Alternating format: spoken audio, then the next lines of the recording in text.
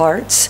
We look again this morning at living the life we're called to live. And I spoke about this about a month ago now, isn't it? About a month ago. It was the week before I went back to the States. And so we're going to continue with part 2, and we'll finish up we'll conclude next week. And we are looking at the passage in Philippians written by Paul, and Paul's life goal. Do you have a life goal? Paul had a life goal. Paul's life goal was, in part, I press on to take hold of that for which Christ Jesus took hold of me. And that is how that's his life goal, and it's also how he's going to reach his life goal. Because in the verses before that, Paul says, I want to know Christ. And when he says, I want to know Christ, he means every part of Christ. So this is where we began, and we looked at 1 or 2 parts a few weeks ago. So we continue this morning. And before we continue with the main passage, I want us to look at what Paul says after this passage in Ephesians 4:1. And we're going to look at the NIV. And we see here in Ephesians 4:1, Paul writes, after he has said this, I want to know Christ, he says, as a prisoner for the Lord, then, I urge you to live a life worthy of the calling you have received. Okay, worthy of the calling you've received. Now, I have a question for you. How can we live a life that's worthy of the calling? Here's something that will help us to understand what Paul is talking about a little bit better this morning. And here's something that will also help us to evaluate our own lives. Because Paul can be an encouragement to us. But brothers and sisters, if we only look at the great Apostle Paul from 2,000 or so years ago and admire him and what he has done and his goals in his life, it does us no good unless we ourselves look at our own lives and we look at what Paul has presented to us as, here is a way to live the life that God has called you to live. And he does it very, very clearly. So we look at this just a little bit further. And in Ephesians 4:1, he says, I urge you. He's a prisoner for the Lord. When Paul writes this, he's not just speaking figuratively. You know, right now we could say we are prisoners for the Lord. Are you a prisoner for the Lord? Yes, we are in his service. I hope we can say that. Or are we independent and free? No, I'm doing what I want to do. Yeah, Lord, I'll come on Sundays, but my life is mine. The Lord still loves you, but if that's the way you're living your life, I promise you it's not the best life that God has for you. There's a better life. And so we can say, I'm a prisoner for the Lord. And when Paul says that, he has 2 meanings, because he means my life is completely the Lord's. I'm his prisoner. In other words, I am completely under his control. But Paul means something else when he says this as well. When Paul writes this in Ephesians 4:1, he is a literal prisoner as well. He's behind bars as he writes this. So it's interesting to me that he's behind bars, and then he writes to people who are not behind bars, who have a lot more freedom physically than he has. And here's what he says to them. I urge you, live a life worthy of the calling you have received. Now, to help us understand what Paul is talking about a little bit more in this passage and the type of life we're to live, I want us to look at the word worthy for just a minute. So let's look at the word worthy. Worthy in the Greek word is axios. I don't know Greek, I just have a really good Bible program, okay?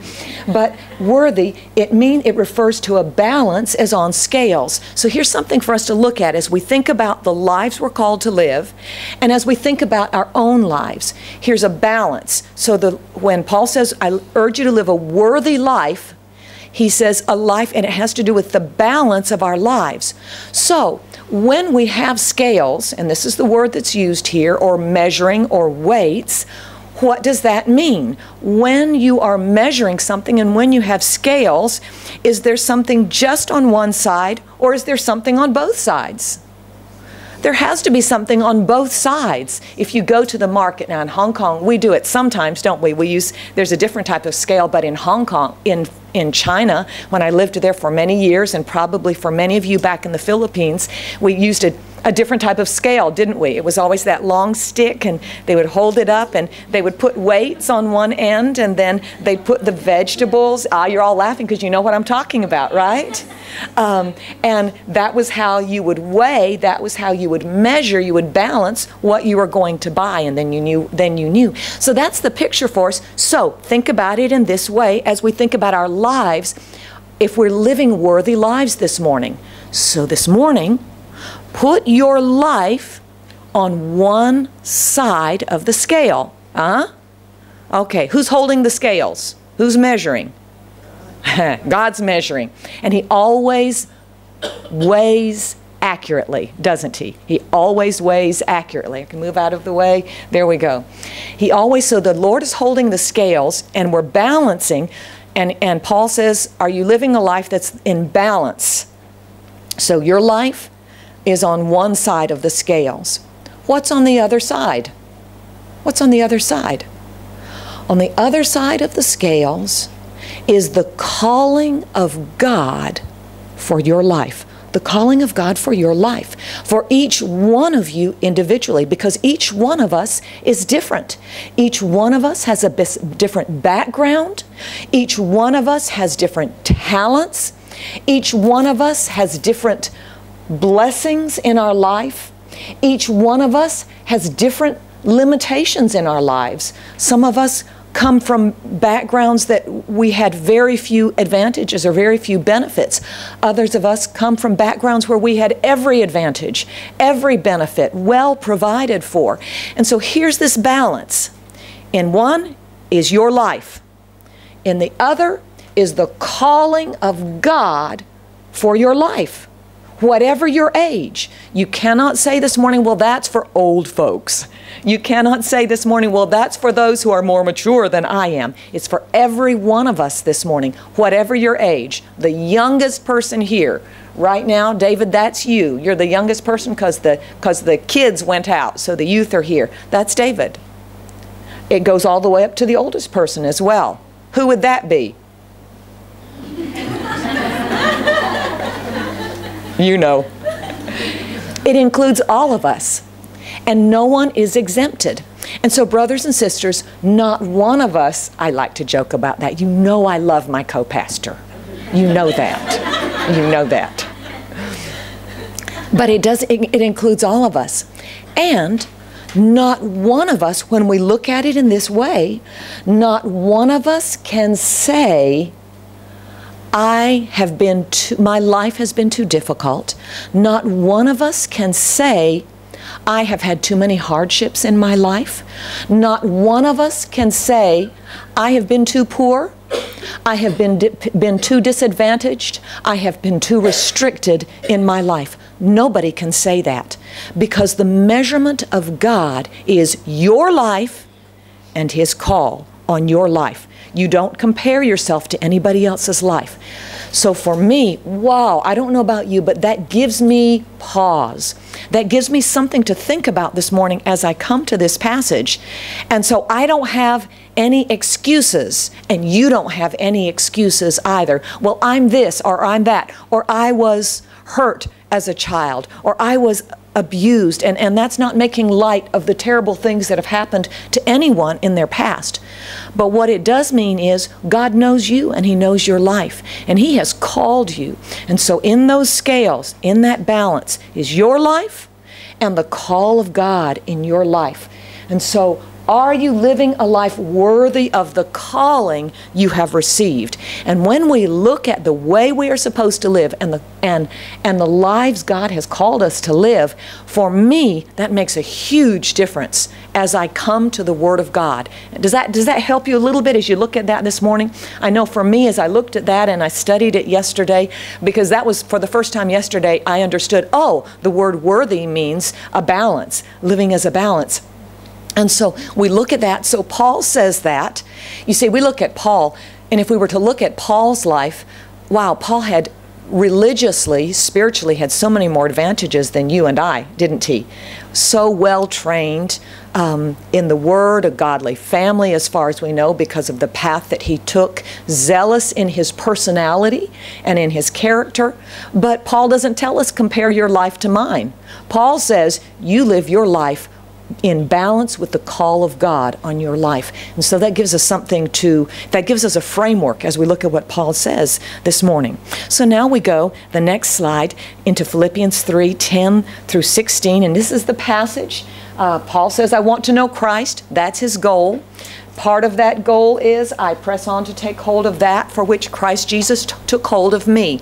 And that's that picture again. And we understand in Paul's life that God grabbed Paul on that road to Damascus with a powerful grip. And Paul understood the grip of God on his life. And so Paul, in return, because he's living a worthy life, a life of balance with the call of God, Paul, with all that he has, is also reaching forward and straining forward to grip Jesus in the same way that Jesus has gripped him. Jesus has gripped you as well, brothers and sisters, whatever your age, whatever your background. And my question, which is similar to the living the worthy life, is, are you straining forward and pressing forward to grip Jesus in the same way that he has gripped you? Or are you just kind of floating along, sailing along, just kind of saying, well, God will take care of me, I've got things to do? That's not the picture that Paul gives us as we look and as we read this passage. And so he says, I haven't obtained it yet. Wow, if Paul can say that, I can certainly say it as well. Sometimes as a pastor, and coming from a Christian family, I get a little bit complacent and I can get a little bit proud. You know, I look at my spiritual heritage, a very godly family, mother and father, very godly grandparents, especially on one side, but on both sides of the family. And then I look at, wow, I was a missionary. I've been a missionary all these years. Well, look, I'm a pastor.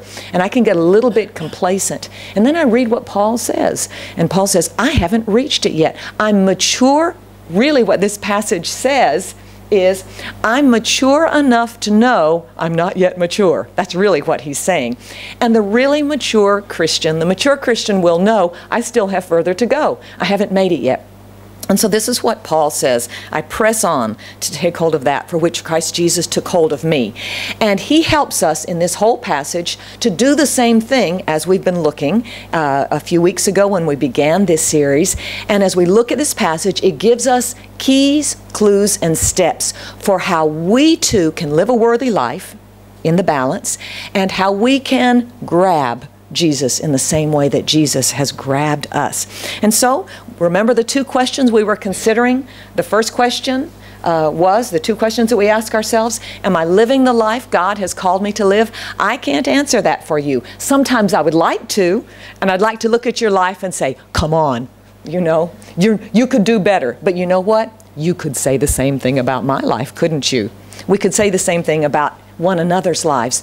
But so this question is a question for us to ask ourselves with the help of the Holy Spirit. If we do it by ourselves without the help of the Holy Spirit, we can either get proud because we can say, I'm surely doing better than you know who, or we can really condemn ourselves because some of us live with a lot of guilt. Some of us live with a lot of self-condemnation for whatever reason, and we look at ourselves and we always put ourselves down and we always say, I'm not good enough, I'm a failure, and I'm this and I'm that.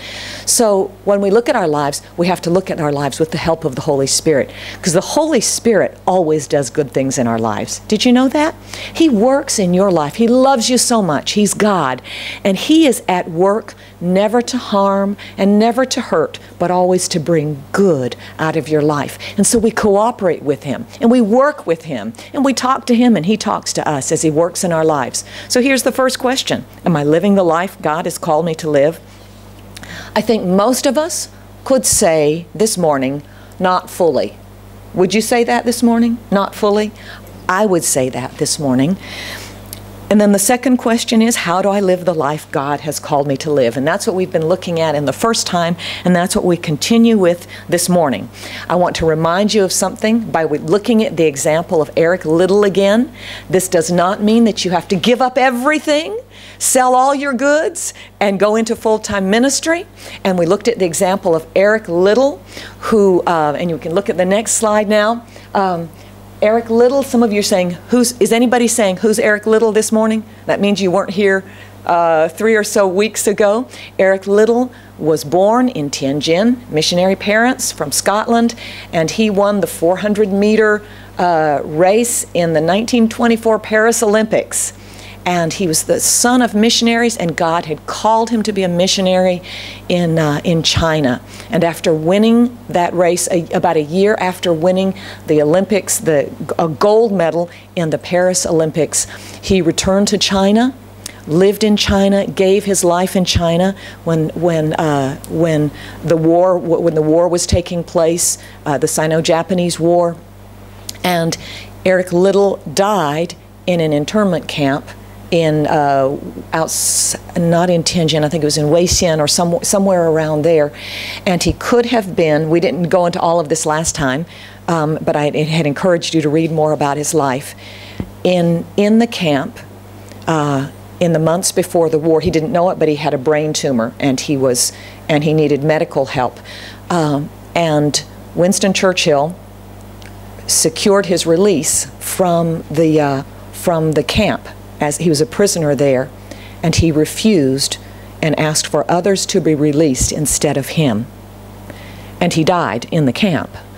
And if you'll look at the Lighthouse Facebook page, you'll see Pastor Renee posted, they have, you know, in China, they don't have a lot of statues up to people who are not Chinese, but they have one for Eric Liddell and for Norman Bethune, another a Canadian doctor who was there. Not many more than that, but he was acknowledged. And so some people say that the first Olympic medal, the first Chinese Olympic medal was Eric Liddell in 1924 because he was born in China. But we have this beautiful picture, and this was the example I gave you from his life to understand how do we live the life that God has called us to live. He'd gone to university, just a very quick reminder, we do want to keep going. And I've added something to his, I've included what he quoted, what he said.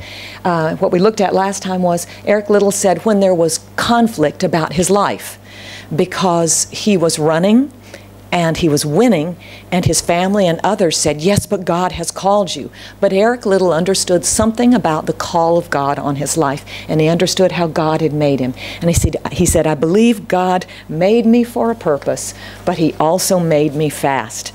And what he said after that was, and when I run, I feel his pleasure.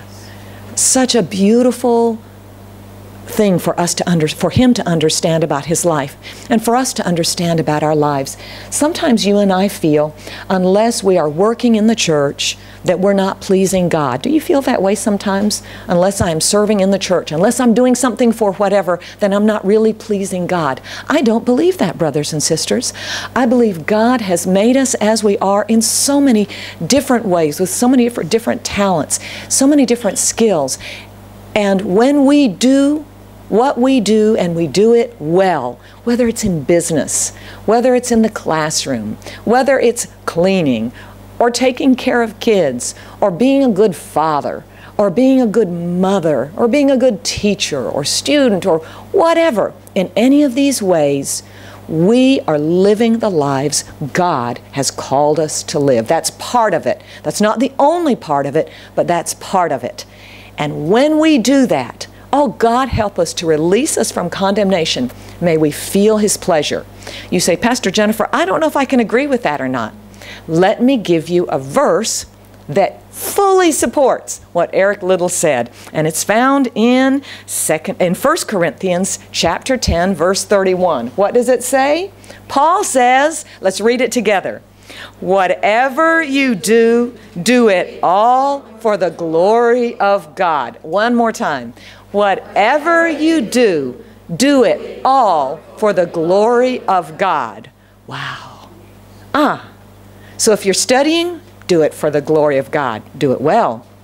Working, cleaning, singing, whatever you do. Being a good husband, being a good father, a good mother, a good wife, all of these things. Do it for the glory of God. That's part of God's calling for your life. For your life. And if there's an area of your life where you say, I can't do that for God's glory, well, there's your answer as to whether or not you should be doing it, right? It surely is. That's an easy answer. Sometimes we wonder, is it okay to do this or not? There's a question for you to ask yourself. Can I do this all for the glory of God? And if you say, yes, I can, then go for it. And if you say, then leave it out. Leave it out of your lives. So there's something for us to look at. Okay, so what's the first thing? What's the first thing in this passage? Let's go to the first one, and let's go to the main passage. Next slide again, in Philippians 3:12 through 13. And we look at these. We looked at this last time, so this is just very quickly. Here's what Paul says. He says, I don't mean to say that I've already achieved these things. And then the second part of it, he says, no, dear brothers and sisters, I have not achieved it. And that's an encouragement because he says it 2 times, does he? He says, I'm not saying I've done this. And he says, no, I haven't achieved it yet. I've not yet taken hold of it. So the first thing we look at, if we're going to live the lives God has called us to live in this passage, is, number 1, a dissatisfaction with our lives as they are. Okay? So we can go ahead and click the top, a dissatisfaction. The top part. Click. There we go. Okay. Click. There we go. So the first one is a holy dissatisfaction. Something that says, I can do better. I can do more than I am doing now. And it is a dissatisfaction. He says, I haven't reached it yet. Brothers and sisters, if you and I are going to live the lives that God has called us to live, there must be a holy dissatisfaction with our lives. If not, we will settle down and we will say, good enough. We will look at other people and we will say, I'm doing better than that person is. Or we will look at others and we'll say, they've got a long way to go. I've gone much further than they have. And we will settle down where we are. But remember, what we do and what we look at in that balance is there's our lives and there's God's call, Jesus, on the other side. And when that's our balance, we will have a holy dissatisfaction in our lives.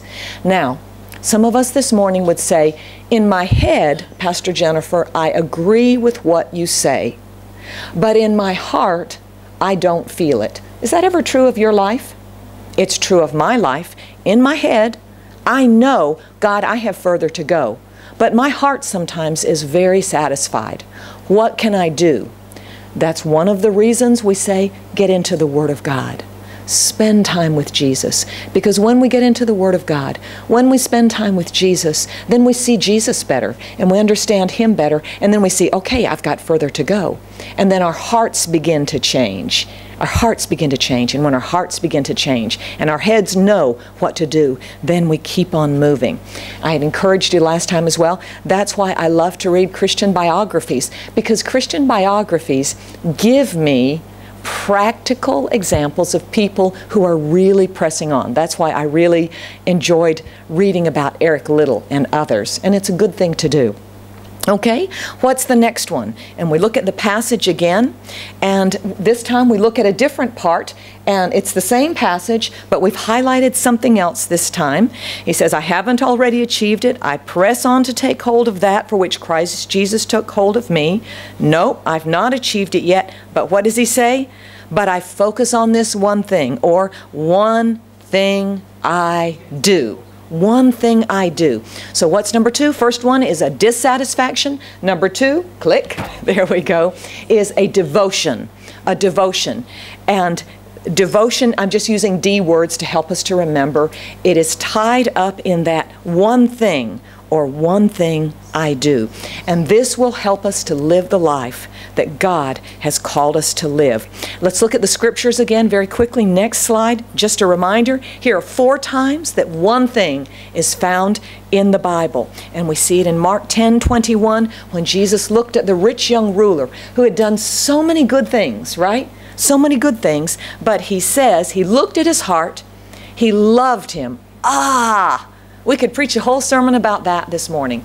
Jesus looks at a young man that has not yet followed the one thing, that is not yet really devoted, and he still loves him. May that encourage you this morning when you struggle with growing in God, and when you fail and when you fall short. He looks at you and he loves you. And in loving you and in loving me, he will give us the direction. He'll say, you're still lacking here. One thing you lack, do this, do this. And so let that encourage us. Mark 10:21. The next one is Martha and Mary. We know this one so very well, don't we? In Luke 10:41 and 42, the Lord Jesus is teaching. Martha interrupts him with a complaint about housekeeping.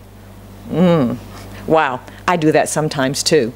And Jesus looks at her and he says, Martha, you're worried and upset about many things, but only one thing is important. And Mary has chosen what is better. I think that's how my life is sometimes. Do you think that your life is like that sometimes? We get wrapped up with a lot of things, right? Are the things good things? Yes. Are they things that we look at and we feel that they're quite necessary? Yes. I think so. A lot of times we look at these things and we think, well, these things really need to be. These things are important and these things are good. But when we hear the voice of Jesus, Jesus will help us to get our priorities straight, right? Oh, I think only Jesus can really help us. Jesus, the Holy Spirit will help us to get our priorities straight. Because I don't know about you, most of the time my life is not full of good things and bad things. Yeah?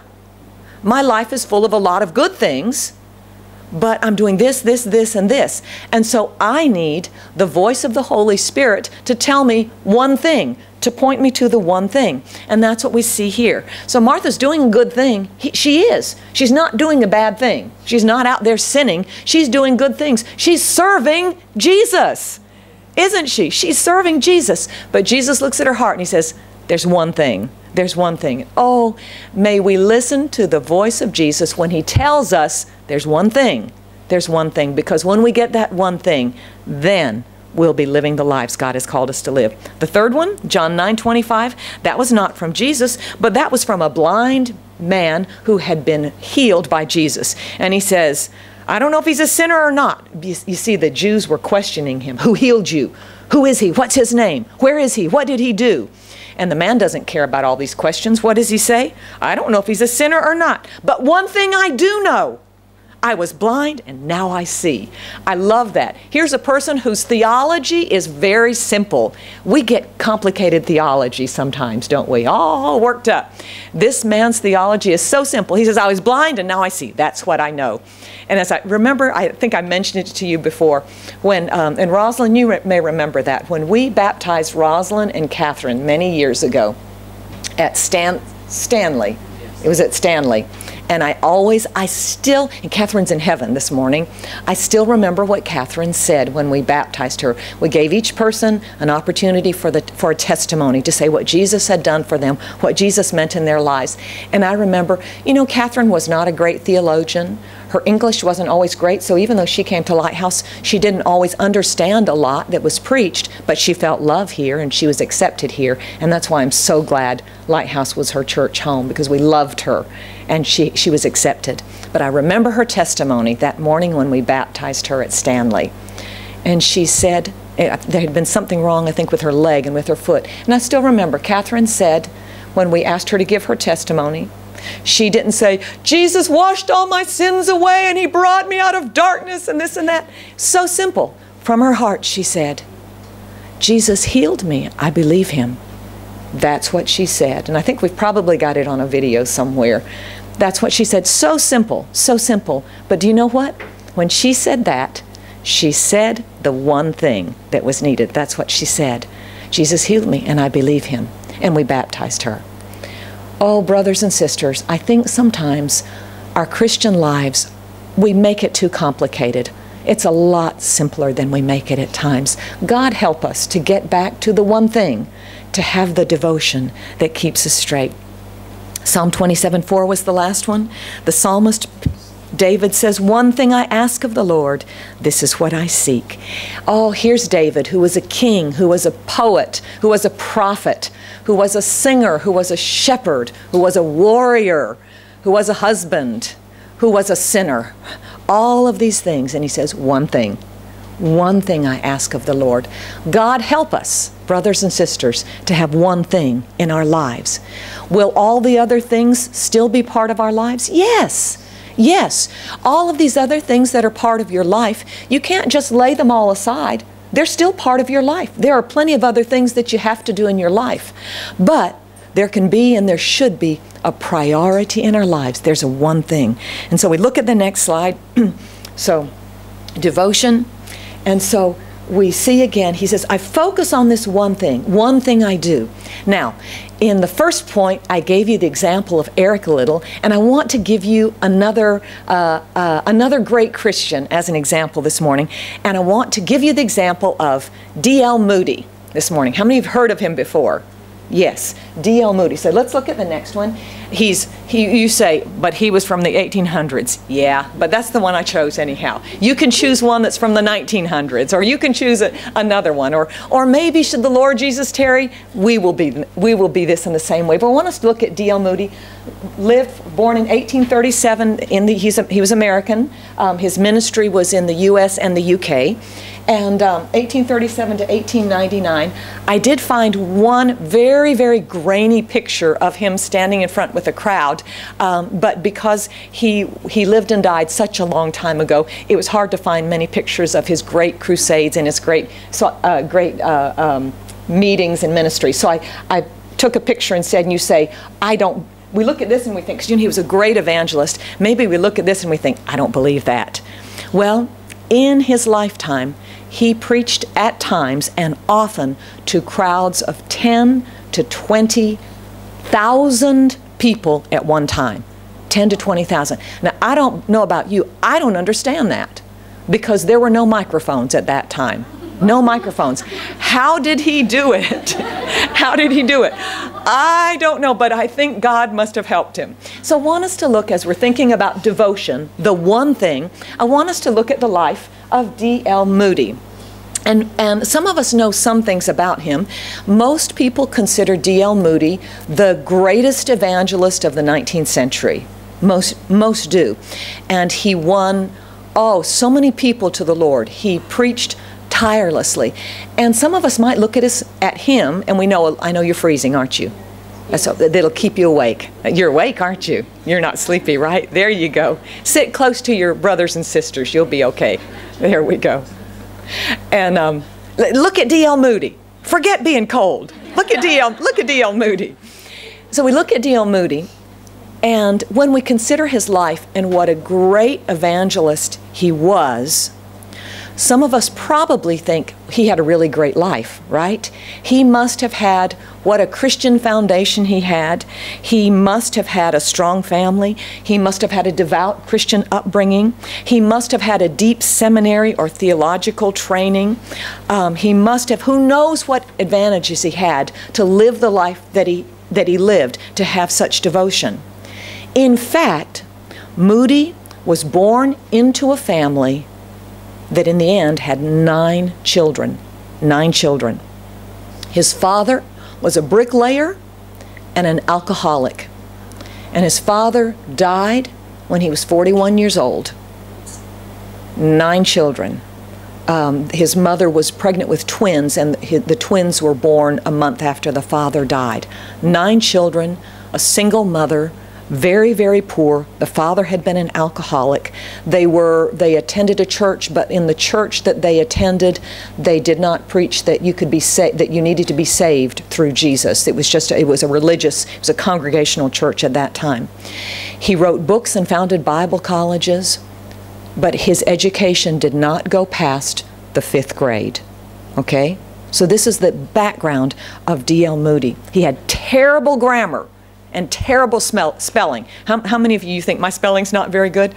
D.L. Moody had terrible grammar and spelling, and his manners were kind of rough because he was in fact, his mother sent him out of the home to live with other people to work so that he would have enough food to eat with some of the other children. So that was his background. He moved when he was 17 years old to the city of Chicago so that he could work as a shoe salesman just to make his own way. and he began to go to a church there. He lived with an uncle, and the uncle's rule was, if you come and live with me and work in my shoe store, you must go to the church that I go to. And so D.L. Moody started going to church. Let me tell you what his Sunday school, his youth teacher said about him. This was before he had become a Christian, before God had changed his heart. He said, "I have never seen one whose mind is as spiritually dark as Moody's mind." Can you imagine that? Can you imagine that? And the Sunday school teacher said he would try to read the Bible and he couldn't understand it. You know, only had a 5th grade education. So this was his background. Those are the early years of evangelist D.L. Moody.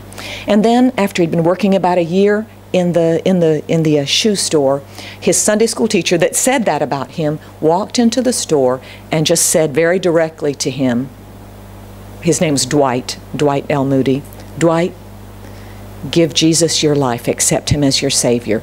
And very simply, Dwight Moody did. He just became a Christian, and his life was transformed.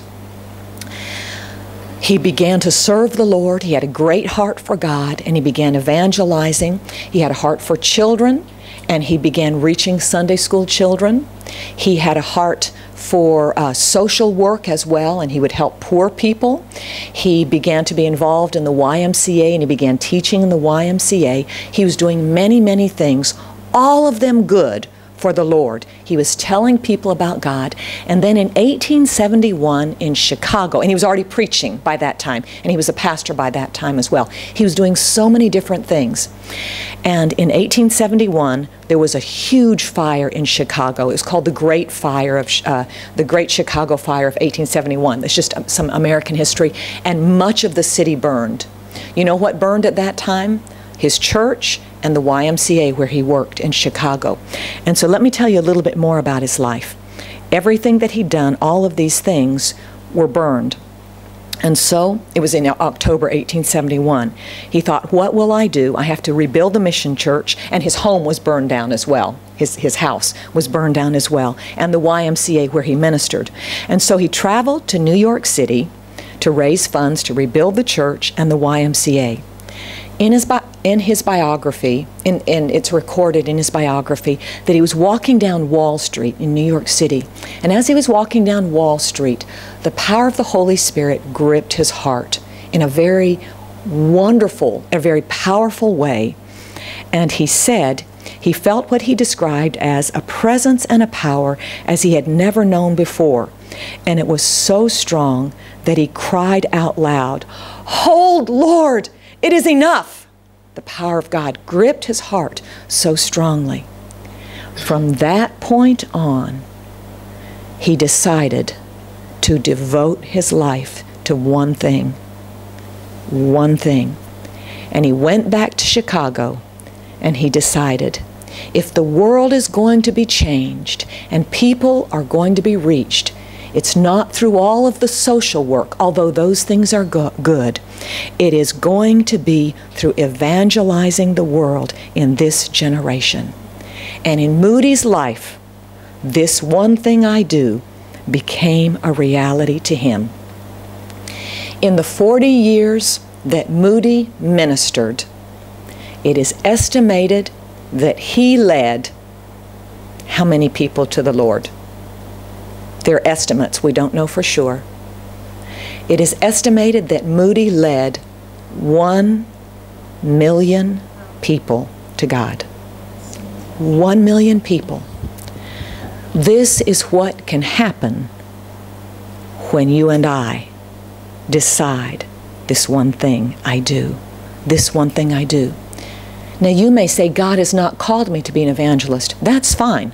Maybe God has not called you to be an evangelist. But what has God called you to be?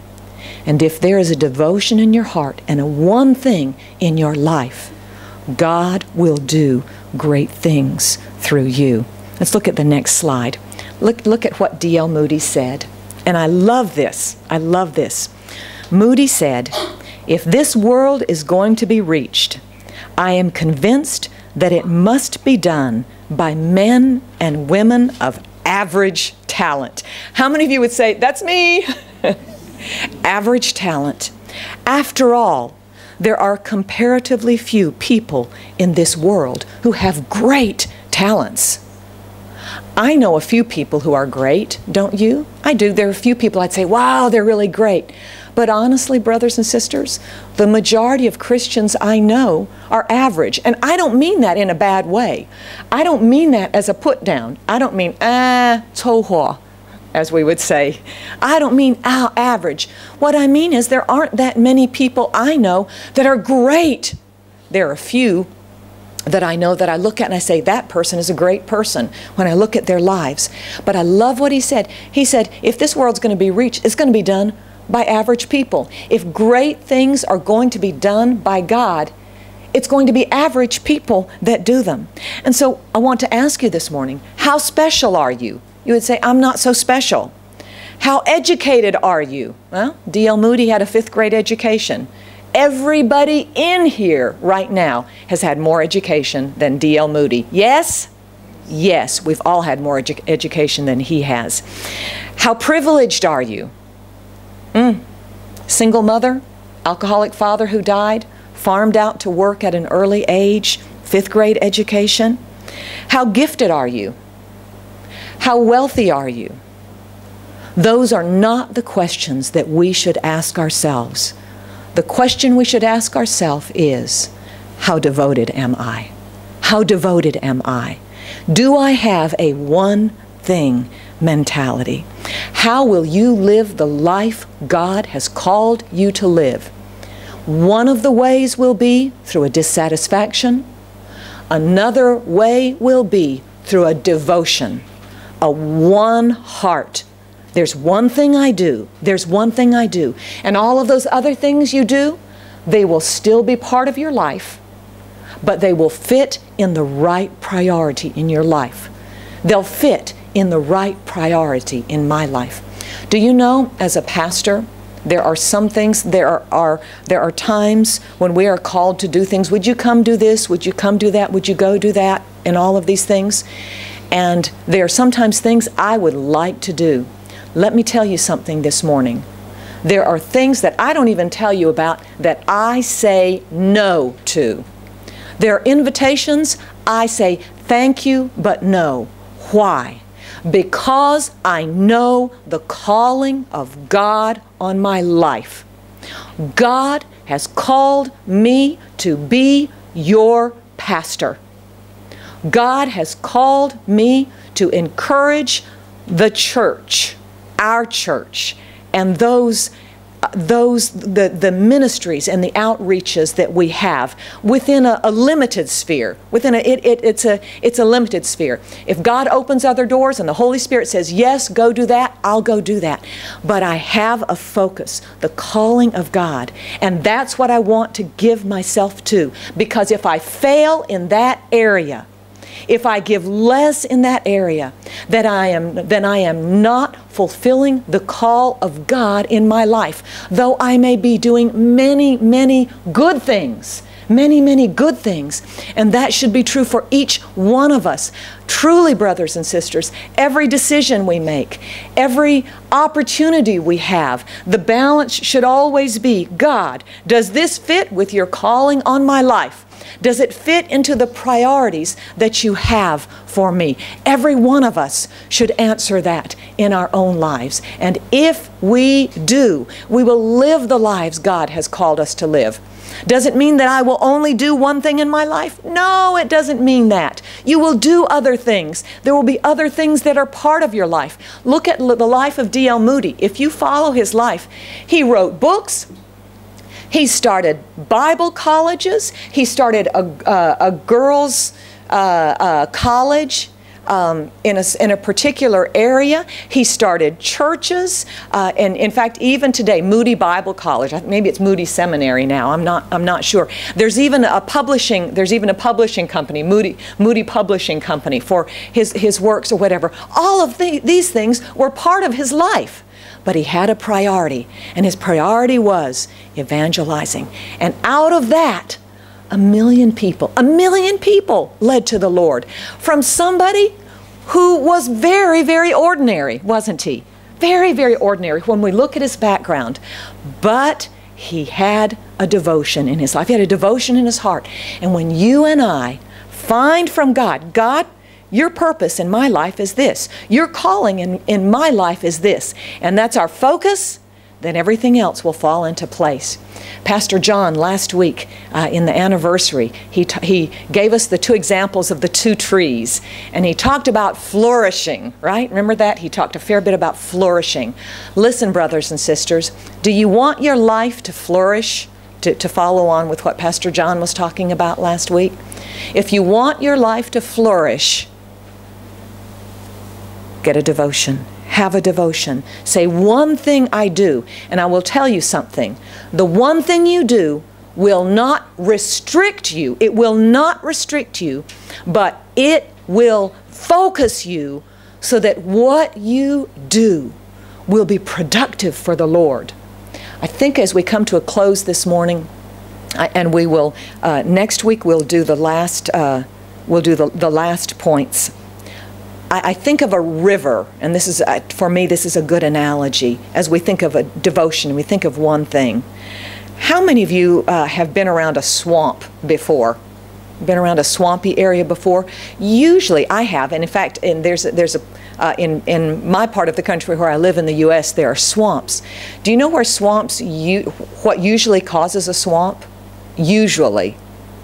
It's usually a river that is low and wide without boundaries. And it just spreads out. It just spreads out and everything gets swampy. But when that river is contained, when there are boundaries, when there are controls on that river, rather than spreading out every way, instead it's brought in, then the power and the potential of that river is harnessed, and great things can be done with the power of that river, with the power of the water that flows through. Brothers and sisters, this is what God wants for our life, for our lives. Let there be a holy dissatisfaction. Let there be a devotion, a one thing, a one thing. I cannot tell you what your one thing is. I can't. But the Holy Spirit can.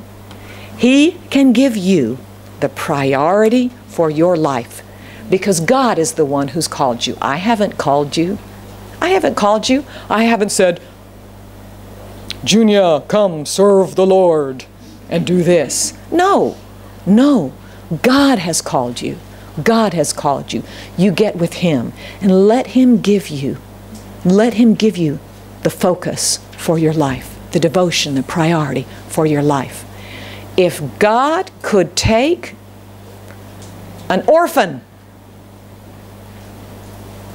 uneducated, darkened mind, poor, terrible background, and make of him the greatest evangelist of the 19th century, whew, that gives me encouragement for my own life. Then God can do something with me.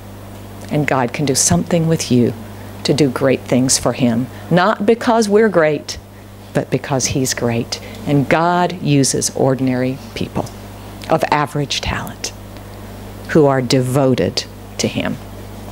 Let's close in prayer. Lord, just as we thanked You for the life of Eric Little a few weeks ago, God, we thank You that You looked on D.L. Moody, so lacking in talent, so rough, so unpolished, so average, and really, Lord, so below average, really below average. But God, You grabbed his heart, and he grabbed you, and out of him, oh God, he helped to populate heaven with Your message. 1 million people there today instead of in hell that we're going to meet one day. God, I pray that You would help us as average people in this life, in this time, in this century, in this generation. May we hear Your voice calling us. May we live lives in the balance that are worthy. May we do what You've called us to do, be what You've called us to be, as we devote ourselves to you. May we say of our lives, one thing I do, one thing I do. And then, Lord, let you work and do what you have planned to do in our lives. Whatever we are this morning, whatever our circumstances, whatever our backgrounds, good or bad, our history, broken or beautiful, our education, high or low, our pockets, full or empty, we devote ourselves to you. One thing we do, one thing we do. Help us to press on in you. In Jesus' name we pray. Amen. Amen.